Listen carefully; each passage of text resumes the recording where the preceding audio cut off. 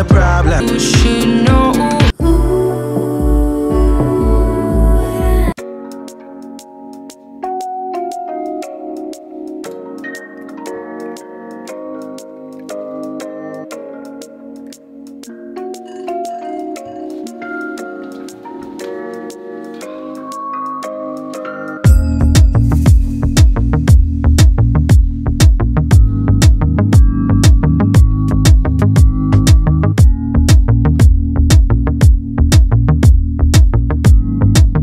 Okay, so how do we do this double exposure in Photoshop? Well, firstly we need to open Photoshop, which we have, and then we need to load in two images. One image that we've taken that we want to double expose, and the image that we're going to expose over the top. In my case, I've got this image of a model here, and I've also got an image of a mountain that I'm going to transpose over the top of it.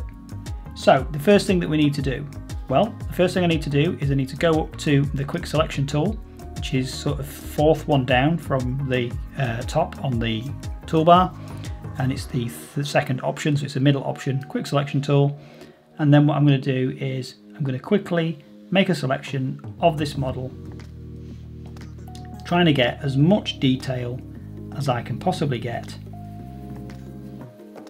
of the whole image that we're going to use. So for that, it's just carefully going around, making sure that we get all the hair, any bits that may well not be picked up straight away. We just go around. We need a little bit more there and a little bit more on there. Incidentally, if you select a little bit too much, like down here, if you hold the Alt key, then the internal little bit of this circle changes from a plus to a minus, and then you can go along the edge and you can just undo what you've already selected. You can do that as many times as you want. It's not limited. And it is quite a handy piece of kit to be able to just refine that image that little bit to make sure that you do actually select absolutely everything. I'm just going to go across everything inside the model just to make sure that we have actually selected everything and that it is all good. That's brilliant. Okay, so once we've done that, that's fantastic. So next selection for us is going to be to right click on this model. So let's go for Control, click feather. Let's make sure it's 0.5, click OK, and then what we're going to do is we're going to click on the background layer, click Command J, and that's going to duplicate our selection, but it's going to duplicate just the selection. It's not going to duplicate the whole image. From that I can delete our original image, double click in there, and I'm going to name this one Model. What we're going to do now is we're going to just hit V on the keyboard just to get back to where we are. Okay, so we need to make sure there's enough space in this image for the image that we're going to transmit over the top. So the exposed image over the top needs a bit more space than what we've got. So for that, I'm going to get the crop tool and I'm going to give it a little bit more headroom and a little bit more room sideways. But I don't really want all the body, so I'm going to just go up to about here, and we're going to leave it with a little bit of shoulder, but we're going to make sure we've got plenty of headroom to work with. We could of course recompose this image afterwards once we've done the work on double exposing it, but for now we just need that little bit extra workspace in order to work around this image. I'm going to go down to our adjustments panel, click on here, I'm going to click solid color. I'm going to change it to completely white, and I'm going to click OK, hit V on my keyboard just to get rid of that crop tool, and then I'm going to bring this down below the model layer and I'm going to rename it to background. So now we've got a solid white background on our model from what we had previously. Select the model layer and we need to go to Image, Adjustments, and then Desaturate. You can also press Shift, Command and U on a Mac, and that will desaturate the image for you. And that from that point there, we can then nip to our mountain picture, or whatever picture it is that you've got, our second image that we're going to double expose over the top, and we can just drag that into the image workspace that we've got. My image is a little bit big, so I'm just going to quickly Control T, and I'm going to move it down in size, click OK. And from that point on, what I'm going to do there is I'm going to change the opacity of that image to 50%. That allows me to see exactly what it is that I'm going to be working with and where I want to put my image in relation to the model that I've got on my screen. So with that in mind, what I'm going to do is I'm going to position this. I'm just going to click Control T and I'm going to make it a little bit bigger, and then I'm going to position it in a place where I think it looks best. For me, I think that I want this little bit of mountain here, I want that to follow, or as closely follow, the curvature of her forehead nose as best as it possibly can.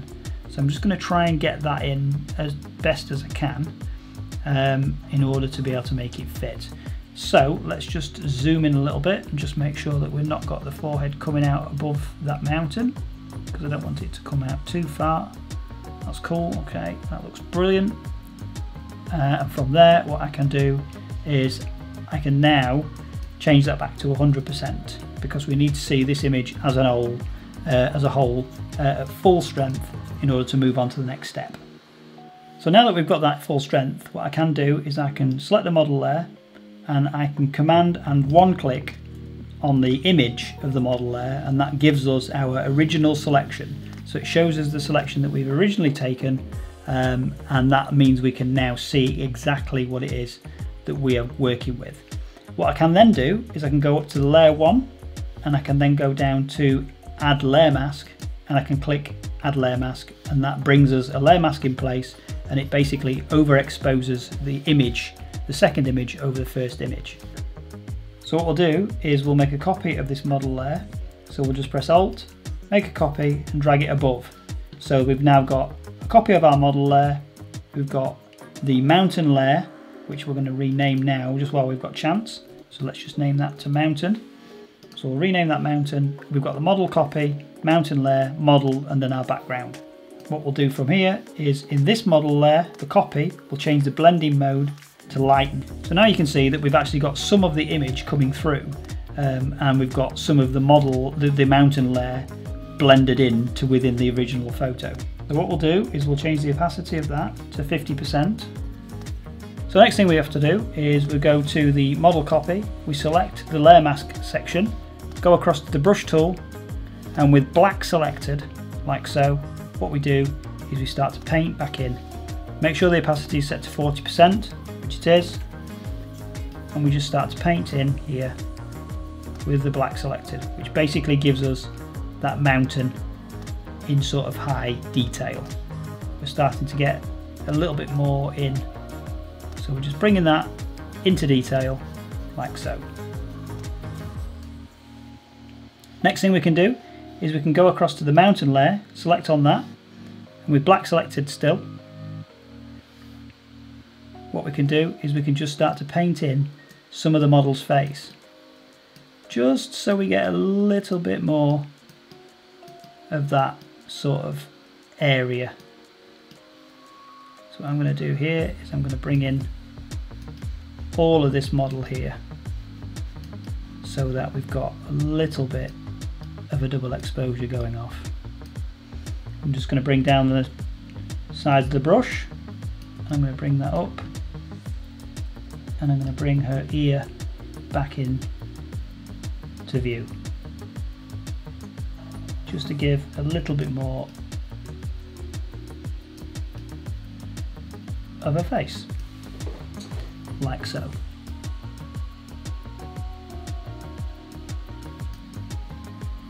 We're going to select the background layer, we double click on it,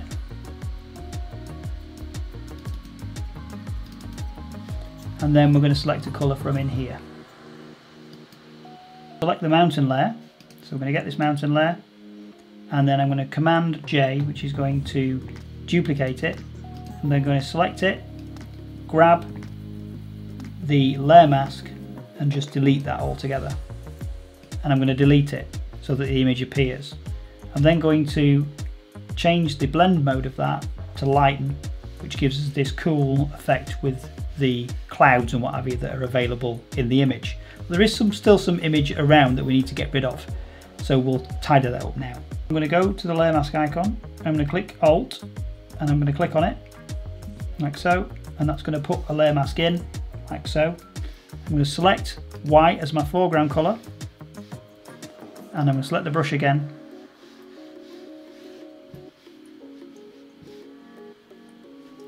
I'm going to make it slightly larger, and I'm going to just start brushing it in.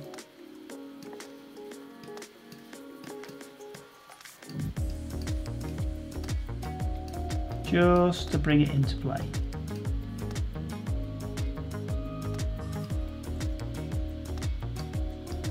And that is just going to give in these clouds.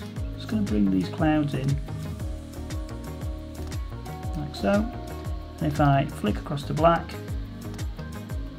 I should then be able to just paint that little bit out. We're going to bring this up a little bit